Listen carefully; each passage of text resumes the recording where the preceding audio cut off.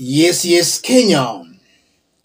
Tamu sana, tamu sana, tamu sana, yes.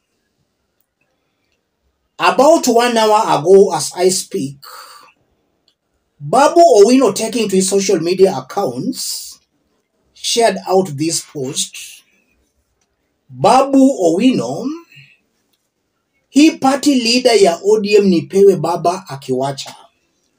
ODM will be more vibrant under my leadership. That's Babu Owino.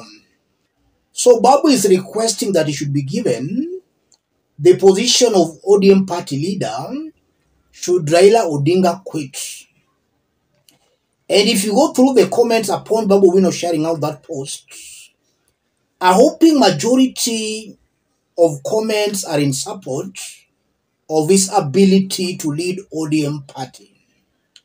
A confirmation that maybe Kenyans and ODM supporters have got confidence in Babu Owino leading ODM party. But can ODM give Babu Owino that party leader's position? Can Babu Owino be given that position? I want us to dig deep into this, in which I'm also going to explain what it means for Babu Owino to hold that position as ODM's party leader. If you are watching us but you have not yet subscribed, subscribe, give this video a like. Let's proceed.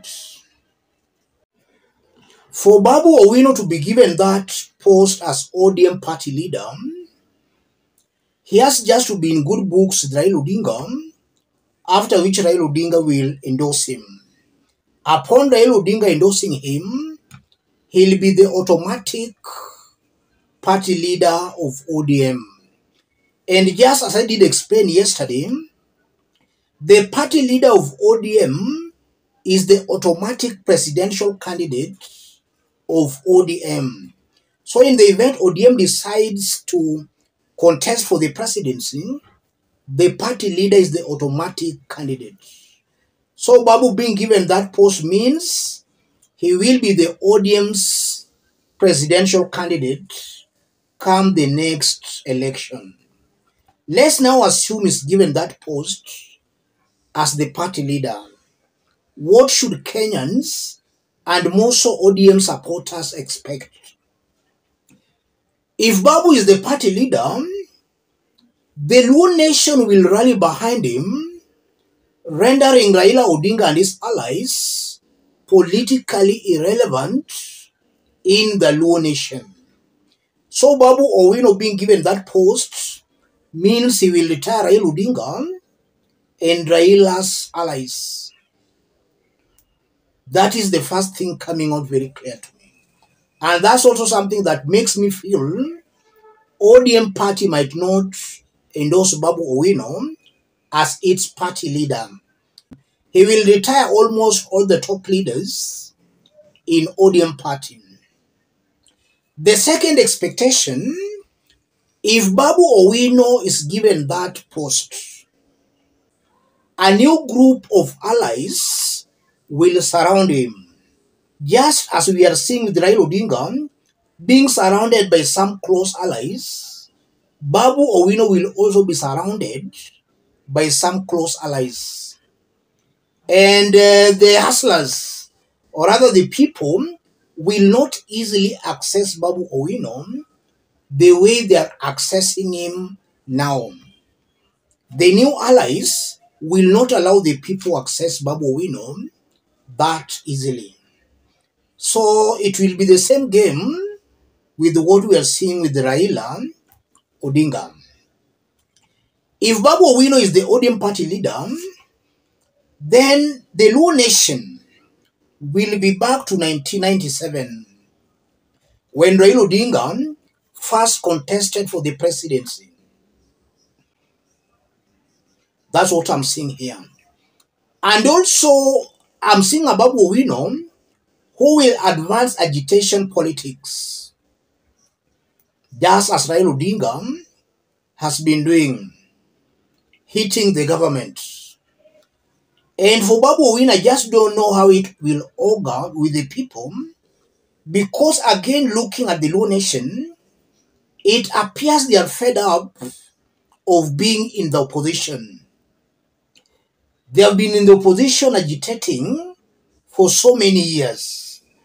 I don't think whether they'll also buy that idea of Babu Owino of being in the position agitating for better governance.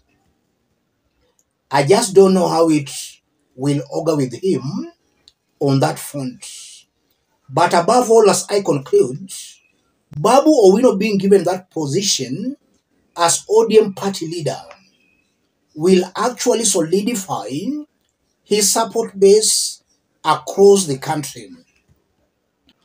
In ODM strongholds, we might find them supporting Babu Owino, assuming he is the party leader of ODM. And for those who have been keenly following Babu Owino has slowed down. I'm not seeing him coming out very aggressively, campaigning to succeed Raila Odinga the way he was doing before. And in this forum, not once, not twice, but on several occasions, I've been telling Babu Owino to go slow. And it appears he has slowed down a bit. We are now not seeing Babu Owino touring the Luo Nation, trying to outdo Raila Odinga or trying to retire Raila Odinga. He has gone slow. And even from this post, he's saying, he party leader ya ODM nipewe, Baba akiwacha. He is not saying that Baba kienda EU, Baba akiacha. Meaning he's ready to be patient till Raila Odinga retires.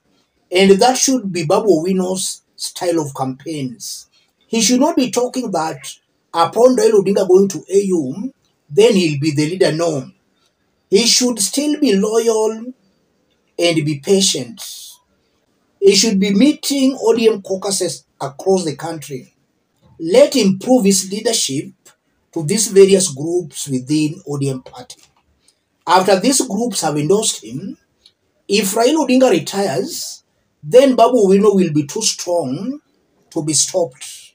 And should they stop him at that time, then he'll easily walk away with a huge chunk of ODM party.